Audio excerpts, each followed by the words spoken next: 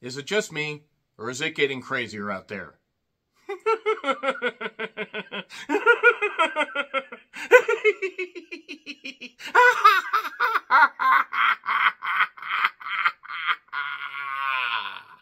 Joker came out nearly 5 years ago. I know, where has the time gone? It was written and directed by Todd Phillips, who did Starsky and Hutch, the movie, not the series. I don't think he was old enough to get a directorial license back when the series came out.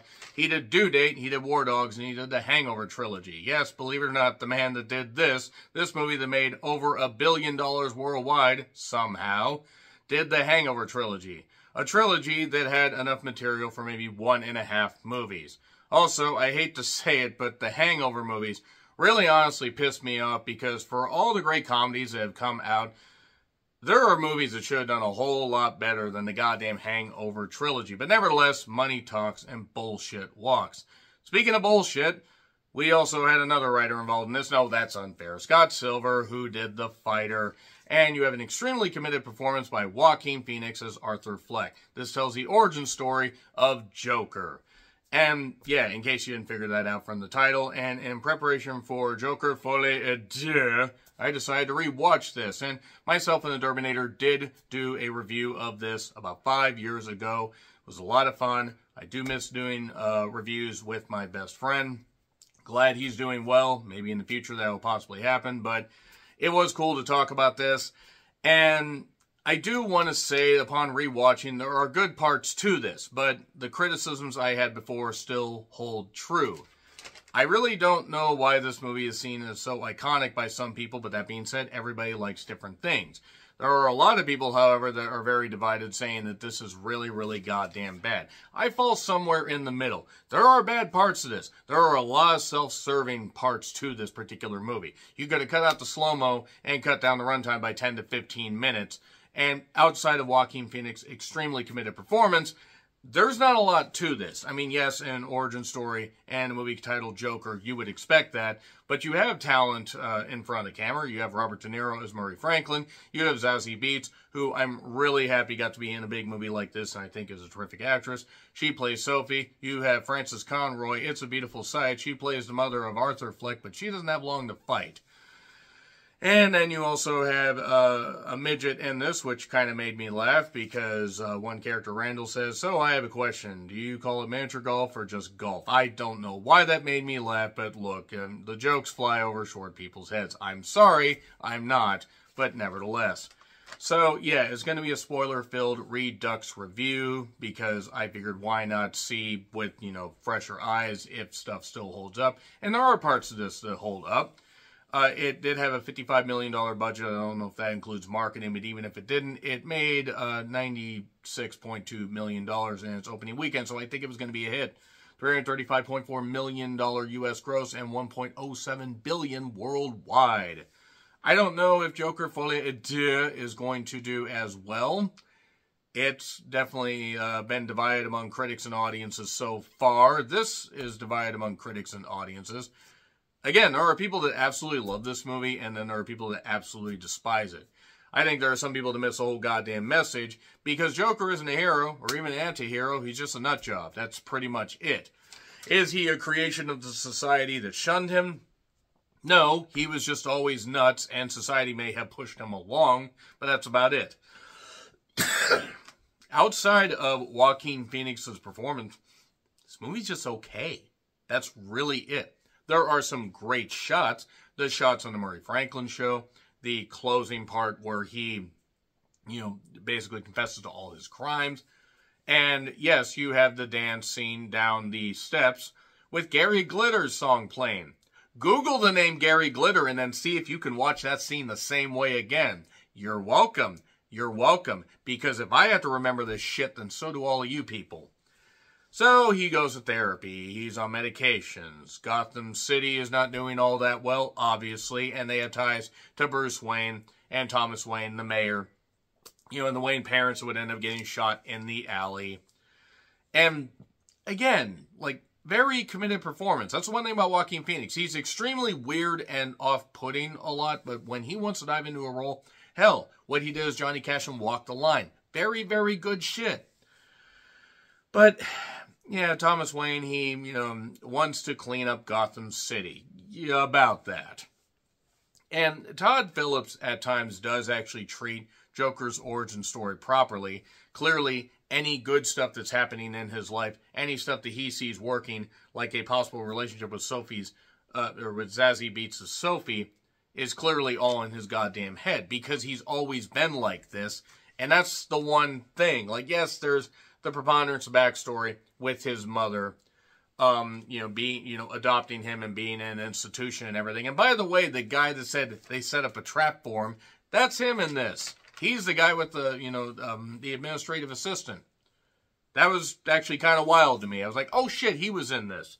But nevertheless, I'm going to talk about some of the stuff I enjoyed in Joker, but also some of the stuff that I didn't. I do like how they did at least build on the relationship with him and his mother. And that the more stuff he found out, it was obvious that it was like almost a Norman Bates-like situation. Maybe not quite like Psycho 4. Yeah, that one. Done near the end of, Anthony Perkins' life. But nevertheless, you see the Tonight Show with Murray Franklin. And Robert De Niro actually was pretty good in a supporting role here. But he imagines himself in the crowd, and that Arthur gets introduced, and he says, my mother, I live with my mother, I take care of my mother, and Murray's like, don't poo-poo that, there's nothing wrong with that, I live with my mother until I made it big, and you always want to take care of your parents, take care of the people that love you, but she always tells me to put, to smile and put on a happy face. Again, there are obvious indications of where this is going to go, and obviously we know how the Joker character goes and stumbles in some places. And no, he's not the best Joker best person to play Joker. One, it's an origin story, but putting a different spin on it isn't bad. The problem is the movie spins its wheels quite often. There are points where they could have cut some stuff out and we wouldn't have missed shit, but enough scenes work to give this a recommendation. Arthur's got a gun thanks to Randall, the guy that he beats up a little bit later on. He manufactures a relationship with Sophie. I mean, honestly, I don't know who wouldn't want to imagine themselves with a woman like Zazie Beetz. I'm just saying, attractive woman, seems personable. But maybe don't do that to the point that you're stalking somebody. Don't do that. You can imagine how it would be with somebody, but maybe keep your hands to yourself and keep your distance. So he sees stand-up, as inspiration and everything, and he writes jokes down in a journal. And then, after getting beat up when he's doing sign work, earlier in the movie, after getting this gun, these guys try beating him up, and he ends up killing them in the subway, which kind of inspires a movement among all these, people that are dressed up like, in clown masks and all this. And that's nice that they at least built that a bit, but, I mean, they would build some of it, and it just felt like they accelerated right to the end. Like, oh shit, we've done too much stuff that really didn't matter in the end. Let's just suddenly go with a crazy ending. The slow-mo was overdone. Not so much of Zack Snyder. If Zack Snyder directed this movie, would have been 3 hours. So, Arthur does end up snapping, leaving his job. I did like the subway scene, by the way. That was actually pretty good. And yeah, Thomas Wayne says, what kind of, person would do that and hide behind a mask? I get it, because of who his son would be. You get it. Todd Phillips probably should be arrested for how much stuff he did on the nose, like he was Tony Khan, a booking meeting. Thanks, guys. But, he says to his therapist, Arthur does, you asked me if I'm having negative thoughts. All I have are negative thoughts. And his stand-up goes tits up immediately.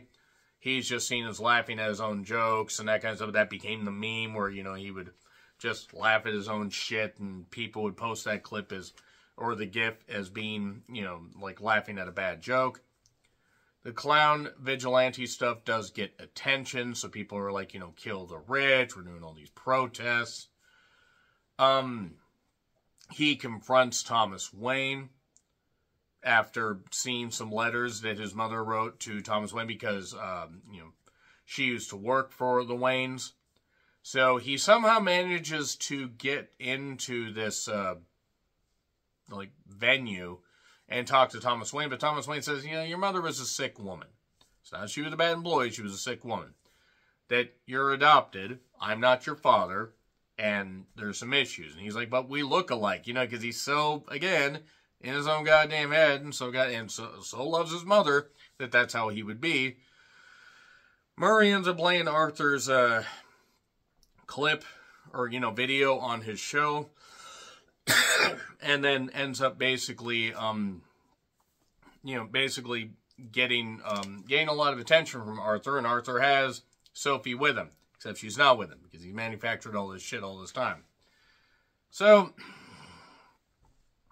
I don't know why in the world it was just so funny to see him, like, talk to Bruce Wayne, because get it, you know, we got Joker and Bruce Wayne.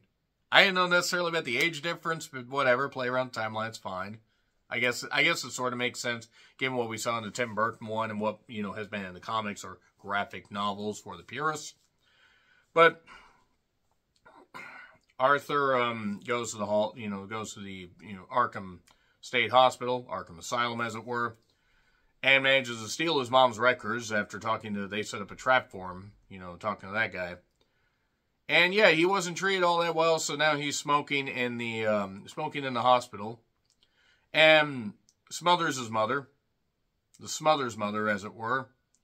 And I used to think my life is a tragedy, but no, it's a fucking comedy. So he smothers his mother, prepares for the show. Randall and the midget show up, and he ends up shooting Randall and then just beating the shit out of him, which was a nice little bit of violence. That was nice. And Gary Glitter plays as he's going down the steps. Hey, he's arrested for child pornography. Hey. Yeah. That's what he was arrested and charged with. And the piece of shit's still alive.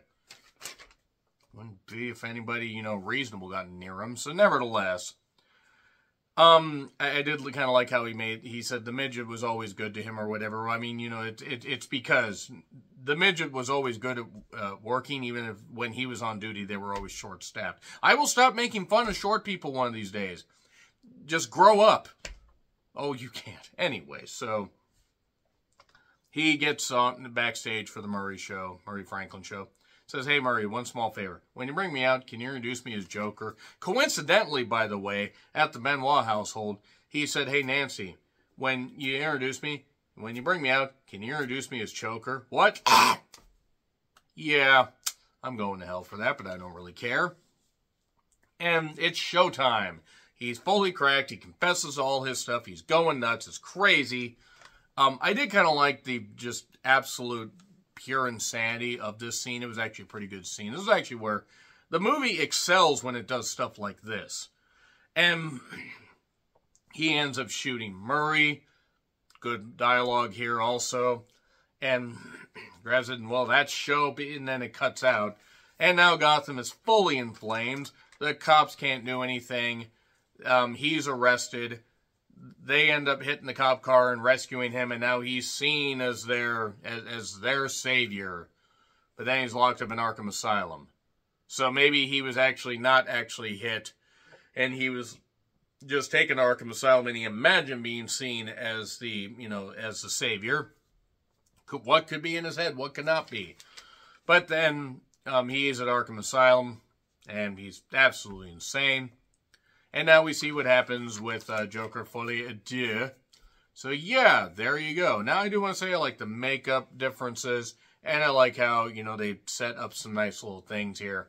I just don't know about doing a musical and, you know, making it like that, but we'll see what happens. But Joker, upon reflection, has good moments. Joaquin Phoenix's extremely committed performance and some good scenes. It's also very self-serving and not as great, I think, as some of the people really say it is. That's just my opinion. That's just my opinion. But what's your opinion? Upon rewatching, do you think the Joker holds up? Did you like it the first time, not like it the second time? Did you not like it the first time and feel no reason to watch the second one? Let me know. If I had to give it a grade, I'd say a B at the best. At the best. Because really, if you take Joaquin Phoenix's performance out of this, it's almost an F, for God's sakes. Because nothing against everybody else, but if you put somebody else in there that doesn't give as much of a committed performance, the grade drops significantly. So nevertheless, agree, disagree, what I said, like, share, subscribe, Twitter handle, and letterbox handle in the description. I'm John Rentlin. I'll see you soon.